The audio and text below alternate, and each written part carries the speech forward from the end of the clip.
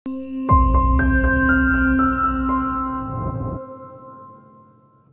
հայրենակիցներ,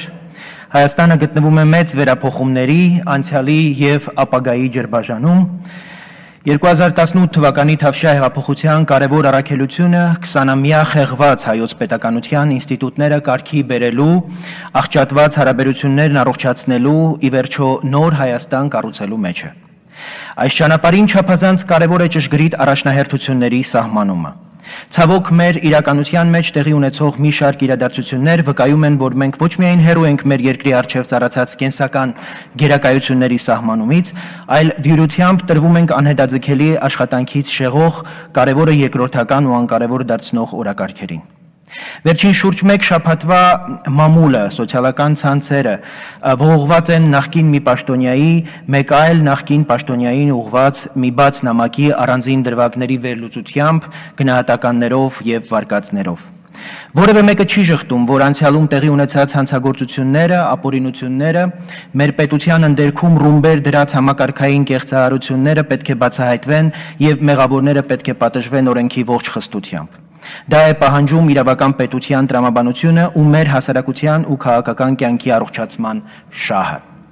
Մյուս կողմից, սակայն, այս իրադարձությունները բերելով հանրային քաղաքական կյանքի քննարկման առաջնագիծ, մենք ակամայից մխրճվում ենք անցյալի մեջ, այնտեղից ներկա ենք բերում հերոս հակահերոսներին, ներքին թշնամիների բանակը համալրելով նոր հներով կամ հին նորերով։ Այս երևույթի բացասական հետևանքն այն է, որ մենք մեր ամբողջ ներուժը, ուշադրությունն ու միտքը սևեռում, կենտրոնացնում ենք անցյալի վրա։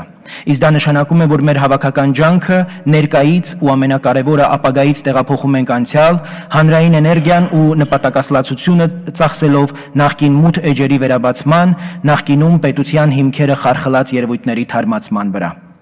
Անցյալը կամաց խժռում է մեր ներկան ու ապագան։ Մեռելները միմյանց հետ հաշիվ են մաքրում, դրանից տուժում է Հայաստանում սերնդափոխության, նոր իշխող համակարգի և նոր ընդդիմության ձևավորման գործընթացը։ Հարգելի հայրենակիցներ, մեր երկիրը կանգնած է բազմաթիվ ներքին և արտաքին մարտահրավերների առաջ, որոնց հաղթահարման համար մեկ ընդմիշտ պետք է քաշել հաստ կարմիր գիծը ու գնալ, նայել ու մտածել առաջ։ Այդ ամենը պահանջում է հանրային պետական մտավոր մեծ ռեսուրսներ ու կենտրոնացում։ Այս ամենը պահանջում է հարատև ու տքնաջան աշխատանք և ուրեմն մինչև մենք չկարողանանք մեր քաղաքացիներին երաշխավորել խաղաղ, լուսավոր և անցնցում հոկտեմբերի 28 և մարտի 2, մենք չենք կարող թոթափել հոկտեմբերի 27-ի և մարտի 1-ի բեռը։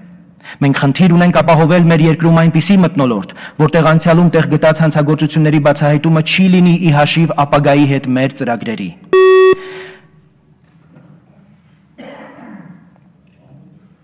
Վաղվա մարտահրավերների հաղթահարումը պետք է կազմի մեր հանրային քաղաքական օրակարգը, դրանց շուրջ պետք է ծավալվեն քաղաքական բանավեճերն ու քննարկումները,